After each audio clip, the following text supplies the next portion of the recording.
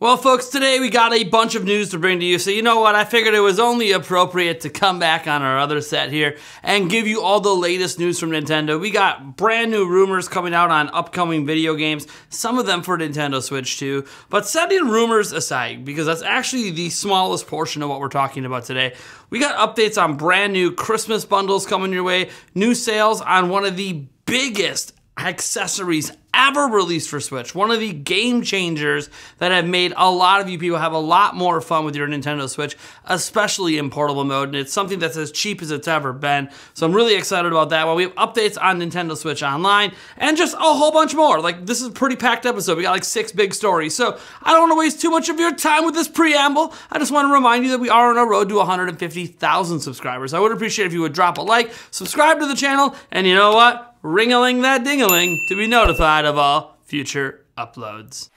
And our first story deals with, well, yet another Christmas bundle coming your way. A surprise bundle, one Nintendo didn't even officially announce or advertise, but they happen to be releasing on November 20th. And, well, wouldn't you know, it's more Mario Kart 8 Deluxe. There's a bit more to this story, though, but go ahead, buckle up, strap in, and let's talk about Mario Kart bundles. Yay. Don't worry, they still have the standard Mario Kart 8 Deluxe bundle. They released that back on October 6th.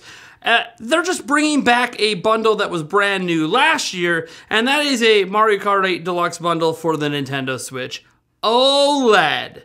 Because they couldn't possibly bundle anything else, you know, like Mario Odyssey's a 2017. How about a Breath of the Wild bundle? I'm just saying, something different. Give us something fresh.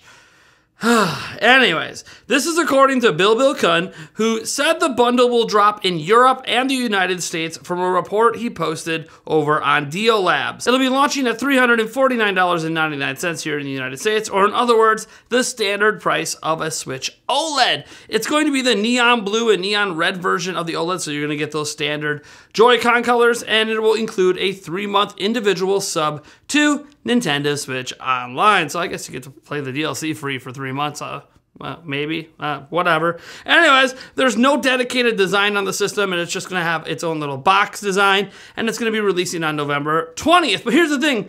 We joke about them overusing Mario Kart 8 Deluxe, but it's technically not the only bundle this holiday. We obviously know about the pack-in Animal Crossing New Horizons bundles they did with Switch Lite that they also launched on October 6th and are available right now. But there's actually a Nintendo Switch Sports Standard Switch bundle dropping on October 20th. Or, well, I guess it already dropped, right? Anyways, that one was for $299. It's also neon red and blue and features no custom designs on the system, just the box. Many are sort of talking about this new Mario Kart 8 Deluxe OLED bundle as the quote-unquote final bundle for Switch. But that's certainly hard to say, even after Switch 2's likely launch next year. We can't rule out bundles of games with Switch systems next holiday, and really throughout the rest of the Switch's life. Look, they could literally bundle any game they want moving forward just to get rid of extra stock. I mean, look, they could stop producing Switches and still release new bundles. So I'm not buying that this is like the last time we're going to get bundles. I mean, let's just be honest. We're probably getting a Nintendo Switch Mario Kart 8 Deluxe bundle next holiday, because they'll probably just have extras of these just sitting on a warehouse shelf somewhere. So whatever, it is what it is. You know, I get a little old talking about the same sort of bundle every holiday. I mean, yeah, there's an OLED one this time, which they also did last year, so technically not even new. I guess we have Switch Sports, but yeah. Look, I just wish Nintendo would consider something that isn't just family bundles. Can we get some more serious game bundles? Like, what's stopping them from putting Breath of the Wild bundled in for a holiday season, especially with Tears of the Kingdom? We could actually encourage people to pick up Tears of the Kingdom by getting a system that comes with the first game, then you buy the second game to go with the system. Oh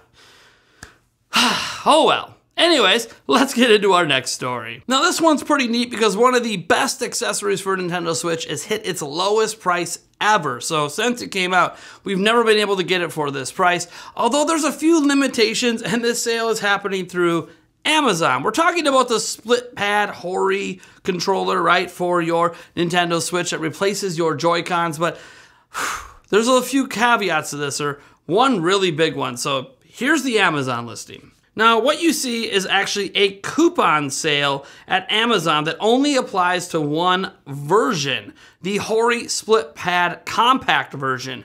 Color, light gray and yellow. Yeah, you heard me right, a coupon. When you visit the Amazon page, be sure under the free return section to check the coupon box to apply a $15 discount, knocking it down to $34.99, which is, we double checked, the cheapest you've ever been able to get these. If I had to guess why such a deal is happening on new versions of the split pad rather than used ones, probably the colorway. Probably because having too much stock of this particular version. That's right, this sale doesn't apply to any other version. It's only this exact colorway. So again, probably too many of these in the back room that aren't selling. Still, having used the compact version myself in the past, it's just as good as the rest, but you are stuck with just the one color choice. Maybe you could trick some other retail outlet to sort of honor this coupon for a different one, but I significantly doubt that since they'll just click on other versions and see that it's not for sale, so whatever. Hey, you know what? I still wanted to bring this deal to you because I'm going to be honest, if you only play in handheld mode and you don't want to use one of those grips out there, you'd rather just have native controllers, you're tired of Joy-Con drift and everything else, these are really the best replacements that are out there, and they've been there since like year one of Switch, and despite the millions of other options out there, nothing's really been better than the split pads. So, hey, whether you like the colors or not, this is a pretty killer deal that might solve a lot of your frustrations when gaming on the go. Oh, and I almost walked out before telling you, we got an affiliate link down in the description for you guys just to go directly purchase this. Well, folks, we finally did it. We've been waiting and waiting and waiting. Woo! We got an update, everyone, on Hogwarts Legacy for Nintendo Switch. Oh, I've been waiting for this, right? Finally, they must have shown us the game, right? Like, God, it comes out November 14th. They must have finally given us that Switch. No, we still have some screenshots they gave us like a couple weeks ago, but no, actually, it's a bunch of bad news because they're doing some bad things yet again. Apologies for now showing you footage of the game from other platforms since I can't show you anything from Switch. Thanks a lot, WB. Anyways, what's going on? Well, yeah, the game's releasing on November 14th, and even though we don't have gameplay of the Switch version beyond a few screenshots, we now have details on the physical version that was hidden away a little bit on the Portkey Games support webpage. Because of course, you don't want this on the official website for Hogwarts Legacy. Why be forthcoming with information? Make us dig for it. They're probably trying to avoid negative publicity, but I think they're gonna get it anyways. Well, the game will require you to download an additional 8 gigabytes of data on day one to even play it. And this is if you buy the physical version. Obviously, if you buy digital, you gotta download the whole thing anyways. And it notes approximately 7 gigabytes of the game is available on the cartridge. That means WB cheaped out and used the absolute cheapest physical cart they could, making us download more than half the game. What's worse is if you want to add additional language support beyond the language that comes with your version of the game in your given country, it's an additional 1.5 gigabytes of space per language added. Now, I probably would have been cool with that being an extra download if they had made that the only thing you can optionally download and instead use the widely available 16 gigabyte cartridges, which would have got rid of the required download altogether. This does make you, well, wonder a bit about Nintendo Switch 2, when third parties are still doing this. Even if they make them cheaper and higher capacity, nothing's really stopping third parties from cheaping out on physical carts every time to force us to download a majority of the game. Every game. And you know what? For a system that's on the go, that's kinda sucks because the thing's not always connected to the internet. I don't know, guys. We've been getting this all throughout the Nintendo Switch generation, so we really shouldn't be surprised, but it doesn't mean we shouldn't be any less disappointed. Obviously, right now, our main concern is that we actually have a quality port of the game, which the screenshots look fine, but again, without showing any gameplay, it shows a severe lack of confidence in this port. So at least it's running natively and not a cloud version, but yeah, I guess we'll just have to wait for that. I'm so used to this news at this point, but it's not any more or any less disappointing than ever. I'm really concerned we're going to see this just continue for Switch 2, even when cartridge prices might be a little bit cheaper. Well, we did cover this next piece of news a little bit on one of our live streams, and I always encourage people to watch at least the first hour of our live streams every Monday, Tuesday, and Thursday, because we do go over some additional news we don't always cover in that daily video, especially when we're focusing on Switch 2 so much. But a new game was added to Nintendo Switch Online today. Mario Party 3 is now available in the N64 app on your Switch. So that's really cool, and it's nice to have that out there. That does leave 1080 Snowboarding as the final game here in the United States that they announced over a year ago for the N64 app. And if I had to guess, they might be planning to drop that during the winter season, the snow season, because we're not quite there yet. So that could be something that really fits in with the spirit of the season. And then there's also Harvest Moon 64 out in Japan. They are waiting on that as well, and that was announced over a year ago for them. So kind of interesting that we've been waiting over a year for games that they promised last September. And when I say last September, I actually mean September of 2022. Kind of crazy I have to say that now, just to clarify how long ago it was they promised us these games. And we have no promise of future N64 games after this. So while we've been getting some random NES and SNES games sort of dropped in that weren't announced, it does sort of feel like this might be, after 1080 Snowboarding comes out, the last major like N64 and up games added to the platform. I'm not saying we're not going to get more NES and SNES. I just sort of think Nintendo's going to rest for a moment, waiting to announce the Switch 2. And then from that point forward, it will be very interesting to see when they announce new games for NSO. Are they going to be Switch 2 only? Or are some of them still going to go also to Switch? Cross-platform? Again, there's a lot of unknowns with the service as we transition. And I think those unknowns might be why they might stop adding games for a smidge, like the first half of next year. After 1080, I can see them taking a 3-4 month break of adding games just so they can sort out how they want to transfer these services to the new platform. But again, it's just speculation at this point. For now, hey, enjoy your Mario Party 3, everyone. Now we're going to end with a bit of a rumor. Well, not a bit of one, it is a rumor. And it comes from a source of questionable veracity. We're talking about Zippo. So some of you guys will automatically dismiss this. Look, I know, okay, sometimes he's right, sometimes he's wrong. He was right quite a bit when it came to Mario Wonder stuff, so we'll just have to roll with the punches here. I can't verify any of this stuff. I don't know anyone at Nintendo to verify. But what did he talk about here, and why are we talking about it? Well, because it's a little bit fun to talk about. Super Mario Bros. 3 Remake. Yeah, folks.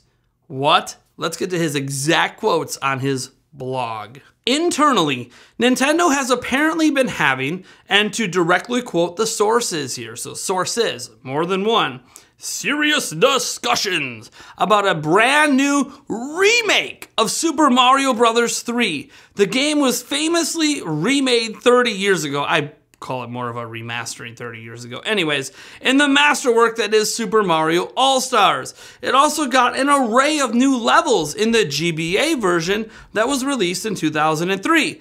This is just a game Nintendo can't leave alone. Of course, he mentions the last time they really did anything new with it was 20 years ago. So I could argue they've pretty much left it alone outside of NSO editions. Anyways, I'm hoping they decide to say yes on this one. I'm all for remaking timeless classics as long as the developers in question understand the task at hand. And then he goes on to add some more here. Not just that, but you can expect to see a plethora of remakes of Nintendo games featured on their next console. Some will be remakes of some of their biggest titles, and some will be obscure titles you haven't seen in a very long time. Expect to see some of those in the first year of the system's life. Holy crap, Zippo! What are you telling me right now? We're gonna get remakes and remasters on Nintendo Switch 2? No! Whoa! Breaking news, everyone! We're gonna keep getting remakes and remasters like we've been getting for 30 years! Oh my gosh! Let's go! Okay, guys, I mean, come on. That last part he added is a dumb moment. It's a person who wants to be credible throwing something out there that's guaranteed to happen because Nintendo's just been doing it forever. We've been getting remakes and remasters across many systems literally for decades. Nothing new. He literally referenced Super Mario Bros. 3 getting remastered to Super Mario Bros. All-Stars back on the Super Nintendo. Now, obviously the remake is cool. He's not even saying that it's happening. He's saying they've had discussions. The only kind of people that would have those sort of discussions and would be like decision makers, and decision makers are in Japan and typically, you know, management positions. I'm not so sure if Zippo's claiming he knows people in management positions. Multiple sources in management positions seems pretty far-fetched. This feels like one of those times that like a random fan would fake like information and email it to me claiming that their uncle works at Nintendo and they got all this exclusive information, and it's like information that it would be so locked down internally at Nintendo that it would be impossible for a position like a person in the position they claim that they work or their uncle works to even have. Oh yeah, they work at Nintendo Treehouse at Nintendo of America. Yeah, okay, Treehouse has nothing to do with decision making on what games Nintendo of Japan's gonna actually work on. So they wouldn't even know. They would only know about games that are already in production because they would be working on, you know, translating the game and testing the game, right? So anyways, take it for what you will. I would like to see Super Mario Bros. 3 remade, but then does it need to be remade? I've talked about this before. Super Mario Bros. 3 is practically perfection. You just, I guess, can give us a 1080p widescreen remaster?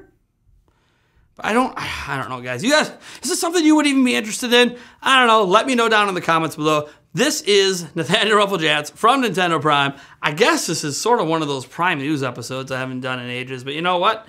Thanks for tuning in. And I guess, you know, we gotta get to the old catchphrase. Hold on. How many remember this one? And this is Prime News. Wait, this?